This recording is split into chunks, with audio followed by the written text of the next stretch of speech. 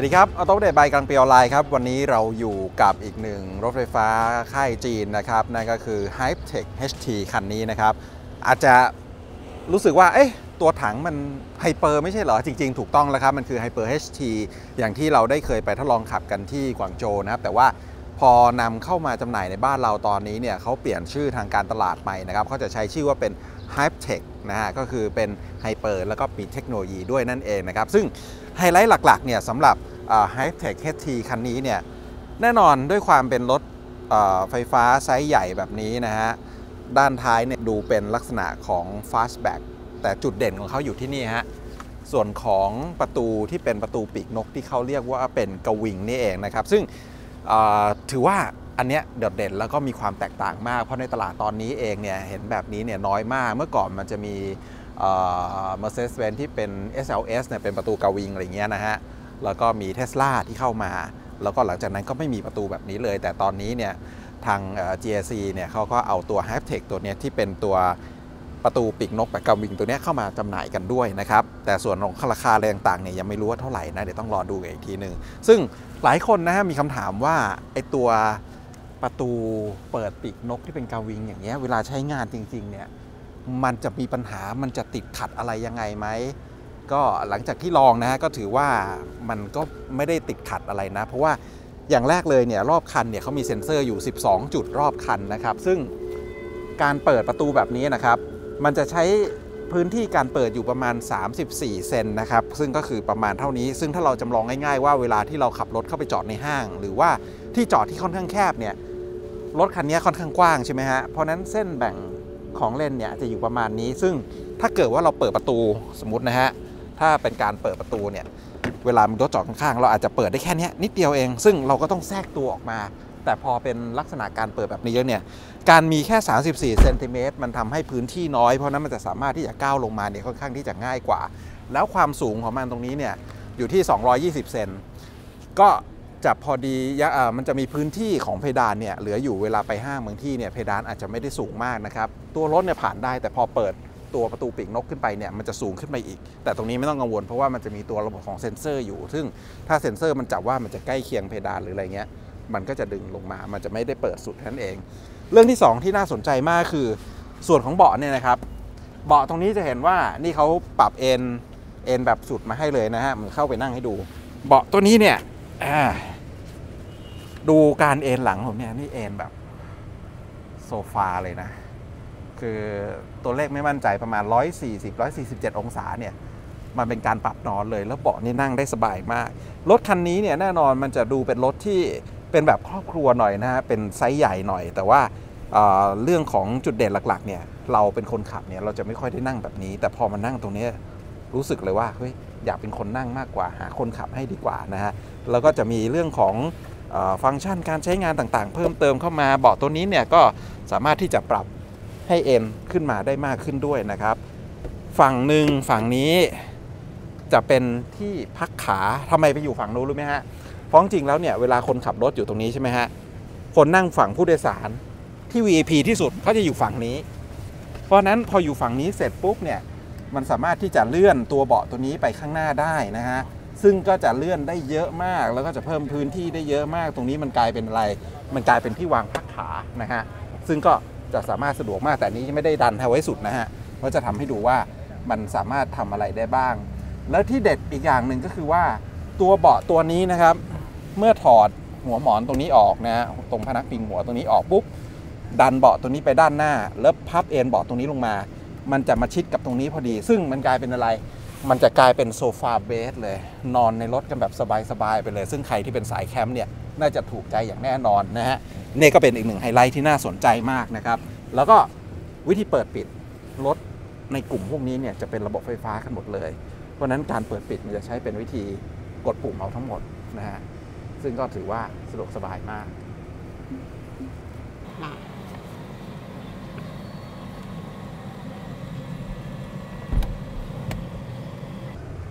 เปิดปิดแบบเนียนๆเลยครับเราจะเห็นนะครับว่าในการเปิดของเขาเนี่ยมุมในการใช้น้อยมากเพราะนั้นในการจอดในพื้นที่แคบเนี่ยคนขับด้านหน้าจะลำบากนิดนึงแต่คนนั่งด้านหลังนี่ VIP สบายมากอยากให้กล้องมาดูทางมุมหน้าตรงนี้ฮะจะได้เห็นว่า องศาในการเปิดมันเป็นแค่ไหนเดี๋ยวให้กล้องไปอยู่ฝั่งนู้นแล้วมองกลับมานะฮะเดี๋ยวดูตอนที่จังหวะเปิดปิดจะเห็นว่ามันใช้พื้นที่น้อยมากเลย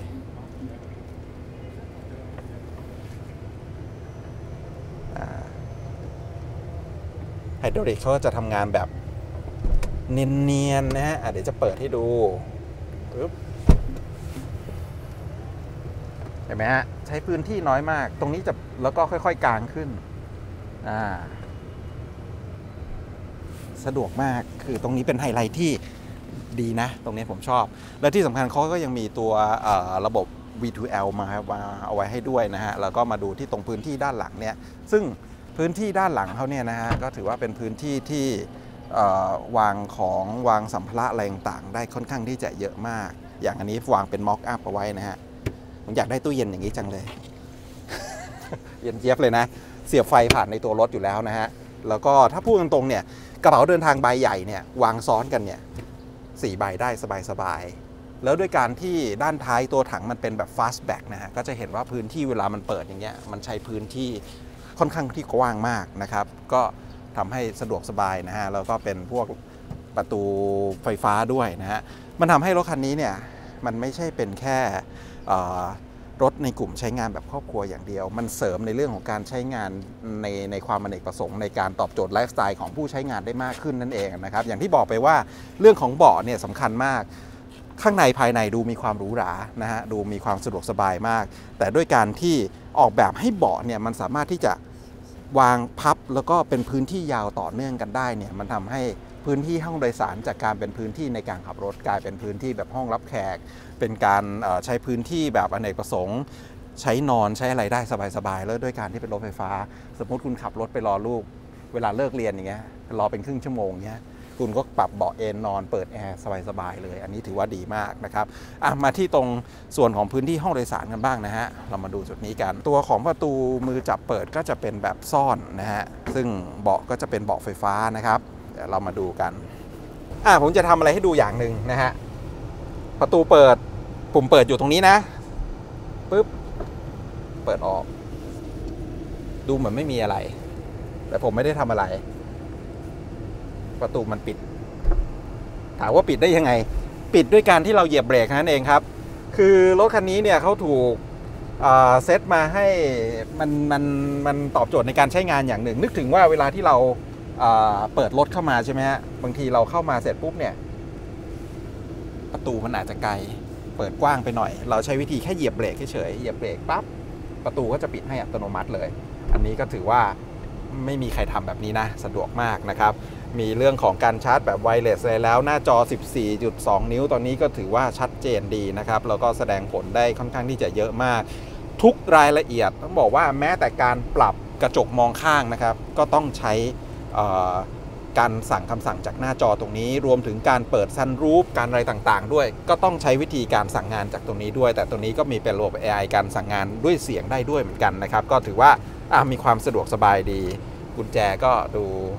ทันสมัยดีเบาๆนะฮะดูไม่มีอะไรมากกุญแจแต่ว่าดีไซน์ก็ดูดีนะรถคันนี้เนี่ยมีทั้ง USB-C นะฮะ USB ที่เป็นตอนนี้เนี่ยถ้าบอกว่าเป็น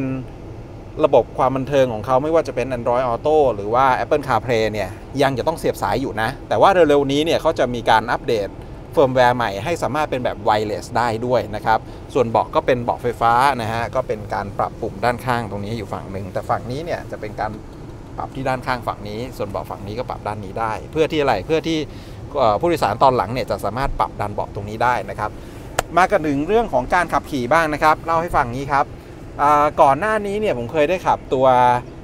Hyptec HT คันนี้เนี่ยที่เมืองจีนกันมาแหละถามว่ามีความแตกต่างกันบ้างไหมเรื่องของการเซตอัพช่วงล่างอะไรต่างๆเนี่ยนะครับ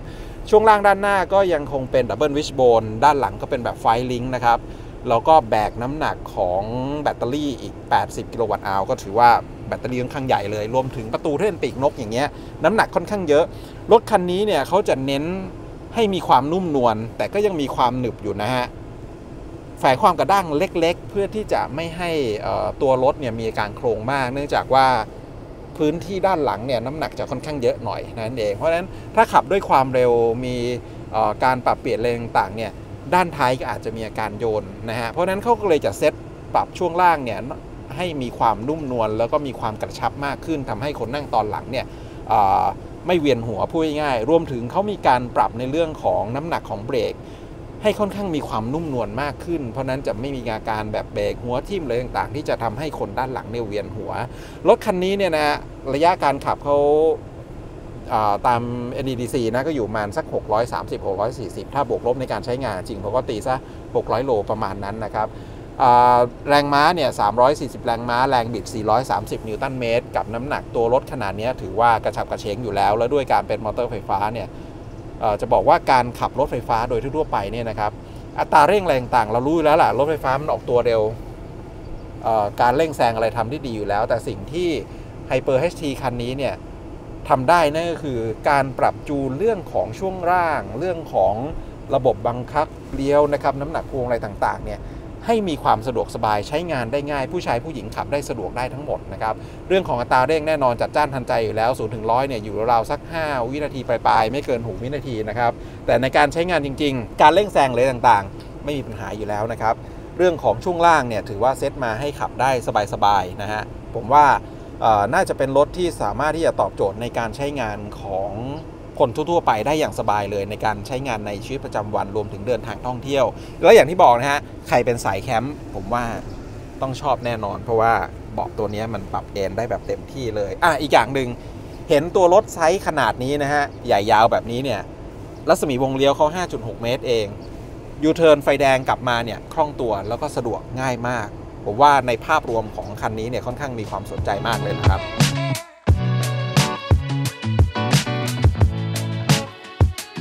ครับและนี่ก็คือ Hyptec HT นะครับซึ่งถือว่าในภาพรวมเนี่ยถ้าเรายังไม่พูดถึงเรื่องราคานะเพราะว่าราคาเนี่ยเขาจะไปเปิดกันในวันที่19กันยายนนี้นะครับตอนนี้ยังไม่รู้แต่ตอนประกาศราคากันมาเนี่ยต้องมารอลุ้นครับว่ามันจะอยู่ในใจคุณหรือเปล่าเพราะว่าด้วยตัวรถไซส์ขนาดนี้ระยะทางการขับเกิน600โลแบบนี้นะครับเรื่องของฟังก์ชันแรงต่างที่เล่าให้ฟังรวมถึงเนี่ยไฮไลท์ของเรื่องของประตูที่เป็นปีกนกที่เรียกว่ากาวิงอย่างเงี้ยพื้นที่ห้องโดยสารที่ปรับได้อเนกประสงค์สายแคมป์เนี่ยชอบแน่นอนผมนี่ชอบเลยในลักษณะแบบนี้นะครับว่าเราเป็นสายแคมป์อยู่แล้วเพราะฉะนั้นฟังก์ชันการใช้งานต่างๆพวกนี้มันค่อนข้างที่ตอบโจทย์การใช้งานที่ค่อนข้างหลากหลายเรื่องอัตราเร่งการขับขี่อะไรต่างๆแน่นอนมันสอบผ่านแน่เพราะว่าเราคุ้นเคยกับการขับรถไฟฟ้ากันอยู่แล้วนะครับเรื่องของอัตราเร่งบังคับเลี้ยวแรงต่างแต่สิ่งที่จะต้องมาโฟกัสอีกอย่างหนึ่งคือเรื่องฟังก์ชันการใช้งานต่างๆเนี่ยต้องเรียนรู้นะครับเพราะว่าทุกอย่างมันจะถูกสั่งงานผ่านหน้าจอ14นิ้วข้างในทั้งหมดเลยหลายคนอาจจะต้องงงแรกๆผมมาทีแรกก็งงด้วยเหมือนกันนะครับแต่ทั้งนี้ทั้งนั้นนะฮะเรียนรู้กันได้เรื่องนี้ไม่ยากถ้าพูดถึงเรื่องดีไซน์การออกแบบถือว่าน่าสนใจแล้วฟังก์ชันเนี่ยถือว่าจัดเต็มระบบความปลอดภัยความสะดวกสบายต่างๆหรือว่าจัดมาเต็มเท่าที่เทคโนโลยีทุกวันนี้มีมาให้อยู่แล้วนะครับเรื่องของการขับขี่ก็ถือว่าใช้งานได้ดีเลยทีเดียวก็ถือว่าตอบโจทย์ในภาพรวมทั้งหมดเหลือเรื่องราคานั่นเองละครับว่าจะเป็นที่เท่าไหร่นะฮะแต่ในตอนที่เราออกอากาศไปแล้วเนี่ยราคาน่าจะเปิดอยู่แล้วนะครับก็อย่าลืมกดติดตามกันทาง